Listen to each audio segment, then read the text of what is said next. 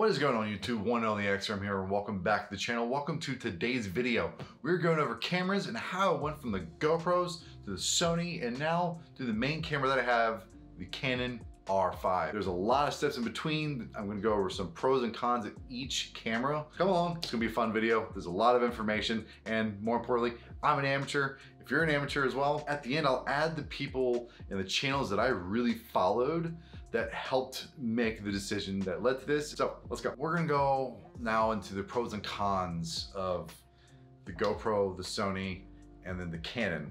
Yes, the Canon does have some downsides. For the GoPro, it's very robust. You can take it anywhere, super small, and it's easy to mount anywhere with minimal effort. The hyper smooth that's on the 7s, I think is great. I know that the 10s are even better.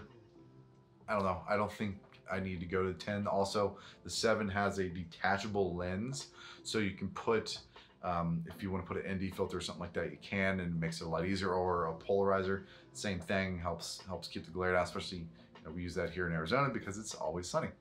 But with all those good things, and also the editing of GoPros is easy on the software that you have. It's not a heavy file, so it's very easy to go through, even at 4K.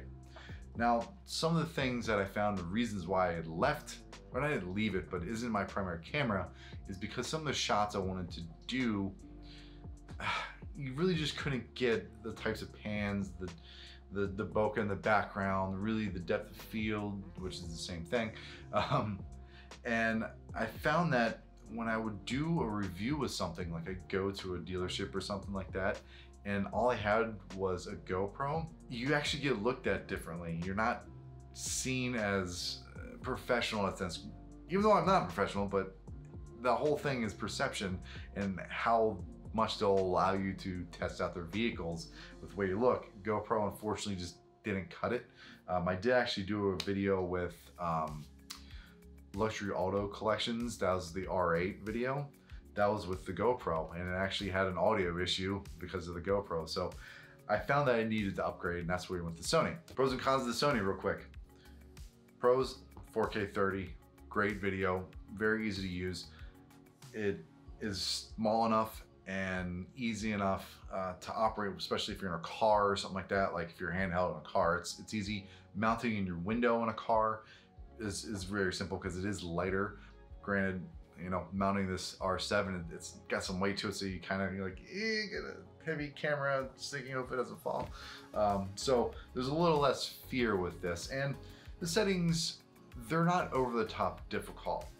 Something I will say about Sony's menu systems is they are convoluted. There's a lot in them, and they're not as intuitive as you would like. So that's kind of a con. They don't quite make it easy on you. Like there's some settings in there that are hidden. You don't have to go through it. Again, Film Alliance, check him out. He'll show you those hidden menus and how to really set things up. But it takes an in-depth review to really make sure you understand what's going on in the Sony. And that's really true with most other Sonys that I've used. That and the lack of a touchscreen, that kind of Canon's got, and I kind of dig it. It makes things so simple. Another downside is it heats up. The Sony out here in Arizona, I was having issues at 85, 90 degrees outside, even not in the sun, like in the shade. It would overheat on me a lot when I was trying to do reviews of a few motorcycles, and I was finding that I literally had to put the camera in my freezer to cool it off. And I know it's bad because I can get condensation on the lens, but I was trying to get this done because I was borrowing somebody else's vehicle, so I wanted to not, you know, take all day. So it took an hour and a half of shooting and made it almost 3 hours because of the overheating issue that I had. GoPros, you don't have that issue. I think I've overheated a few times, but that's because I put it by an exhaust of a car or something in a very hot spot. So generally, GoPros aren't gonna have that issue. At 30 frames a second, you can't slow down or speed up your content. So I would have to shoot my B-roll on the GoPro, and again, my color grading with the GoPro is annoying. I didn't want to keep doing all my B-roll with the GoPro. So we step to the Canon now. The Sony was great. It did what I needed for a while, but I wanted to do more. And again, the pictures were a huge selling point because most of my videos I'd have to get a thumbnail somehow, right? So I would want to take a picture. Granted, my cell phone takes pretty decent pictures. The Samsung S21 Ultra takes fine pictures, but I wanted to kick it up another level because when you really shrink them down, I wanted to keep a lot of the detail, and a 45 megapixel sensor allows you so much cropping. When you want, say you take something far away, you can crop in like 80% or over 100%, and it's still clear. It's fantastic. So I got this camera because it can shoot 4K 60, and that I can use as my B-roll. I can put it on a gimbal and make it just really smooth and cinematic, or I can go down to the 4K 30 like this. So really it's just one camera I got to use. Granted, on the motorcycle I'll still use the GoPros. I'll still keep the Sony with me as a number 2 camera, but the 4K 60 is what I want to dial in the most. There's a setting in here that's actually really cool where it's high quality 4K, which is again that 8K oversampled to 4K, and it's just incredible. All of that greatness, there are some downsides.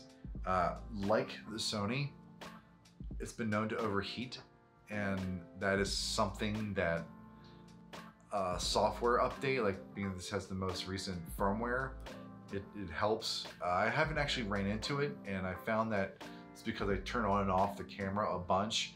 I can really play with whether or not the thing overheats. I've shot a few B-rolls outside in the sun past week or two, so I haven't had too many issues with that. Because this thing shoots 8K, you need a memory card that is fast enough to read all of that information as quickly as it brings it in.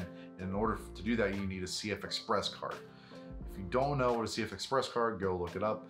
But for one that's enough memory storage, it's around $280, and then they go up from there. So an investment in memory cards is going to be a huge point for the Canon, because in order to utilize all of its fantastic features, you need that card. Is definitely a con because it's just extra stuff you need. You also need a UHS-2 SD card because again it needs those write speeds.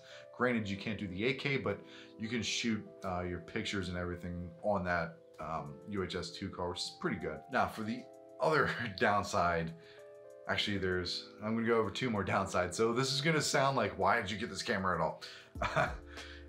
One, you need lenses, and full size lenses, Canon lenses, are not cheap.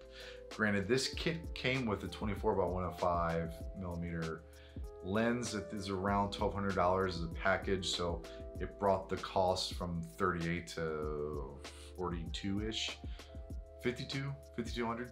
And then we got a 100 to 400 telephoto lens that was $600. So the lenses are definitely expensive. I mean, that one lens is more than the 2 GoPros that I have. So that'll let you know that there's going to be another investment in lenses. Also, as I mentioned, this has a massive file because of the 8K or the 45 megapixel sensor. So there's a ton of data. Well, in order to work on the freaking footage, you have to have an operating system that can handle it.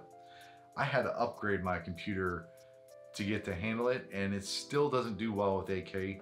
I proxy everything, in that 8K that's oversampled, that really high quality 4K that you can use as a setting, that bogs down like crazy. So for color grading, I actually have to do the setting they have now, which is just the 4K 30 standard. And I would color grade that, get what I wanted, and if I did a clip that was the higher resolution, I would just paste those attributes onto it. So it's sort of hard to work with if you don't have a computer and operating system that's fast enough and strong enough to handle the very large data files that the Canon has. So when you're thinking about these cameras, really think about the systems you have to put your content together. Here I'm going to share with you some of the people that I follow that really understand these cameras, that can help you get the most out of them. So again, first and foremost, Film Alliance. He is everything Sony ZV-1 and Sony ZV-E10. can teach you so much. The other guy that I use for pictures, and I actually have 2 or 3 of his LUTs packages for my Lightroom for my photos, is Peter McKinnon. Peter McKinnon is very fun to watch, massive YouTube. He's got like 5 million subscribers, so I mean, just search him, you'll find him. Very fun, really great content, and it has a very unique style when he edits his photos, so it'll help you do the same thing along with your videos to kind of grade them, to make them really your own. The next person is Chris Howe, H-A-U. He really goes over the gear that goes into shooting something. So if you're curious about, you know, different gimbals and how to really operate them, I mean, he's got a fun approach to it as well. They're all Canadians, I've noticed, which is kind of fun, but they're nice enough. And he's up there too. He's around 1 million subscribers, but check out Chris Howe. Jared Polin, another name, another guy I follow that really breaks down cameras. I mean, he does an entire hour-some long video on every little setting in the Canon R5, basic setup, what you'd want to use, and does an incredible job breaking down cameras, and is very straightforward. Last but not least, Matt, for Who Is Matt Johnson. He does a lot of wedding videography, but he also breaks down how to color grade those and really gives good settings for your software when you want to upload them to either YouTube or IG or whatever it is you want to use. He's another fantastic person that gives great tutorials. My name is Matt Johnson. That is who that person is. That's not my name. My name is one and only X-Ram, or Chris, or dude, whatever you want to do. But anyways, I hope you guys enjoyed this video. It's a little bit different, it's sort of like a Tech Tuesday, but I have no idea when I'm going to upload this. It could be a Tuesday, who knows. But I wanted to show that it's definitely not overwhelming to have a camera like this Canon or the A7S III as a beginner and really start to utilize it. The way I look at it is a camera that I can grow into, and the likelihood of me growing out of it or being dated in a sense that like it's going to fall far behind where cameras are at is very low. I mean, there's still people that use old school cameras, DSLRs and stuff like that. This camera is going to be solid for a while, and I plan on keeping it for a very, very long time. With that, I hope you all have a good one. Come back, like this video, definitely subscribe because I haven't done much of anything in a while. A couple more subscriptions would be nice. But with that, you all have a good one. I'm out.